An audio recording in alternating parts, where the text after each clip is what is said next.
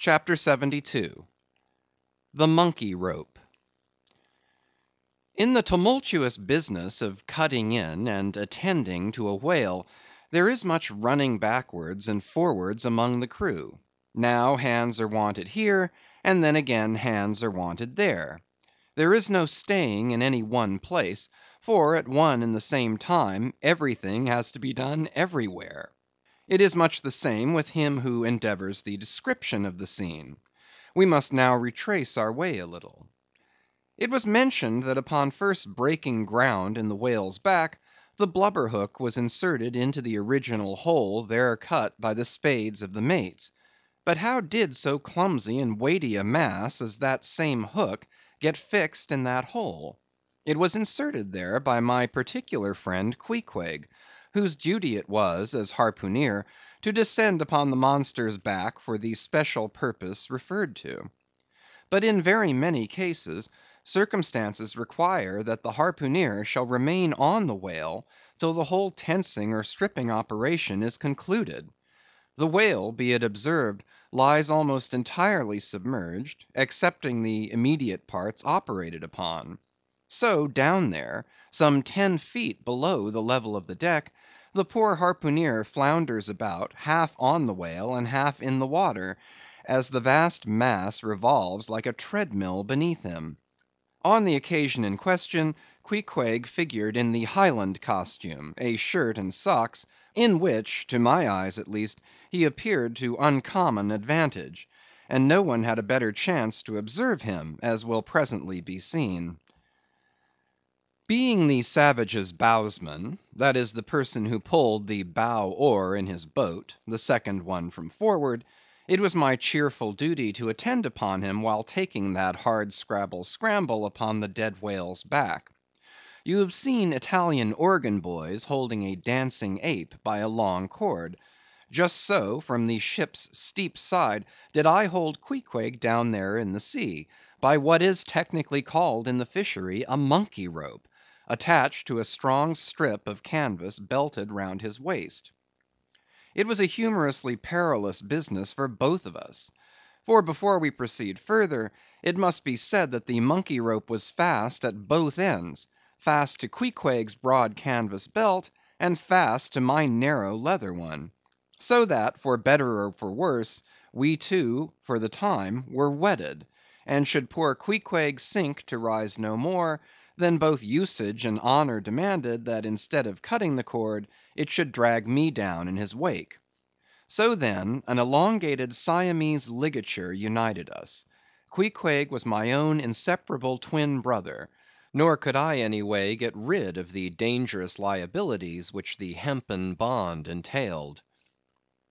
So strongly and metaphysically did I conceive of my situation then, that while earnestly watching his motions, I seemed distinctly to perceive that my own individuality was now merged in a joint stock company of two; that my free will had received a mortal wound, and that another's mistake or misfortune might plunge innocent me into unmerited disaster and death. Therefore, I saw that here was a sort of interregnum in Providence, for its even-handed equity never could have so gross an injustice. And yet, still further pondering, while I jerked him now and then from between the whale and the ship, which would threaten to jam him; still further pondering, I say, I saw that this situation of mine was the precise situation of every mortal that breathes. Only, in most cases, he, one way or other, has this Siamese connection with a plurality of other mortals. If your banker breaks, you snap; if your apothecary by mistake sends you poison in your pills, you die. True, you may say that by exceeding caution, you may possibly escape these and multitudinous other evil chances of life. But handle Queequeg's monkey rope heedfully as I would, sometimes he jerked it so, that I came very near sliding overboard; nor could I possibly forget that, do what I would, I had only the management of one end of it. *The monkey rope is found in all whalers, but it was only in the Pequod that the monkey and his holder were ever tied together. This improvement upon the original usage was introduced by no less a man than Stubb, in order to afford the imperiled harpooneer the strongest possible guarantee for the faithfulness and vigilance of his monkey rope holder. End of footnote. I have hinted that I would often jerk poor Queequeg from between the whale and the ship, where he would occasionally fall from the incessant rolling and swaying of both. But this was not the only jamming jeopardy he was exposed to. Unappalled by the massacre made upon them during the night, the sharks, now freshly and more keenly allured by the before pent blood which began to flow from the carcass, the rabid creatures swarmed round it like bees in a beehive. And right in among those sharks was Queequeg, who often pushed them aside with his floundering feet; a thing altogether incredible, were it not that attracted by such prey as a dead whale, the otherwise miscellaneous carnivorous sharks will seldom touch a man. Nevertheless, it may well be believed that since they have such a ravenous finger in the pie, it is deemed but wise to look sharp to them. Accordingly, besides the monkey rope with which I now and then jerked the poor fellow from too close a vicinity to the maw of what seemed a peculiarly ferocious shark, he was provided with still another protection. Suspended over the side in one of the stages, Tashtego and Daggoo continually flourished over his head a couple of keen whale spades, wherewith they slaughtered as many sharks as they could reach. This procedure of theirs, to be sure, was very disinterested and benevolent of them. They meant Queequeg's best happiness, I admit; but in their hasty zeal to befriend him, and from the circumstance that both he and the sharks were at times half hidden by the blood-muddled water, those indiscreet spades of theirs would come nearer amputating a leg than a tail. But poor Queequeg, I suppose, straining and gasping there with that great iron hook, poor Queequeg, I suppose, only prayed to his Yojo, and gave up his life into the hands of his gods. Well, well, my dear comrade and twin brother, thought I, as I drew in and then slacked off the rope to every swell of the sea, what matters it after all? Are you not the precious image of each and all of us men in this whaling world? That unsounded ocean you gasp in is life; those sharks your foes, those spades your friends; and what between sharks and spades, you are in a sad pickle and peril, poor lad. But courage! there is good cheer in store for you, Queequeg. For now, as with blue lips and bloodshot eyes the exhausted savage at last climbs up the chains, and stands all dripping and involuntarily trembling over the side, the steward advances, and with a benevolent consolatory glance hands him—what? Some hot cognac? No. Hands him, ye God, hands him a cup of tepid ginger and water. Ginger? Do I smell ginger? Suspiciously asked Stubb, coming near.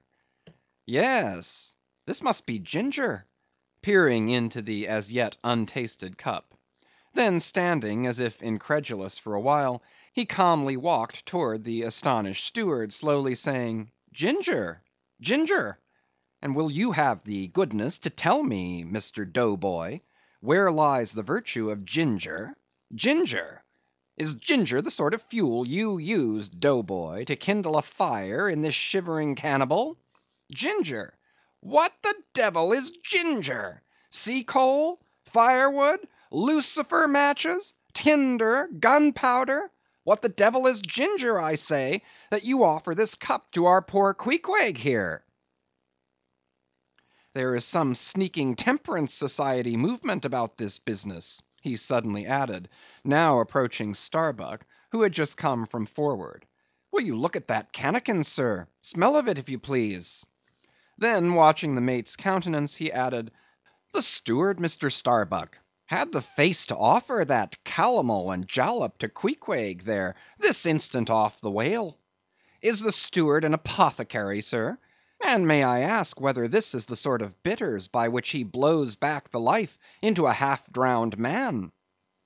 I trust not, said Starbuck. It is poor stuff enough. Aye, aye, steward, cried Stubb. We'll teach you to drug it, harpooneer. None of your apothecary's medicine here. You want to poison us, do ye? You have got out insurance on our lives, and want to murder us all and pocket the proceeds, do ye?" "It was not me," cried Dough Boy.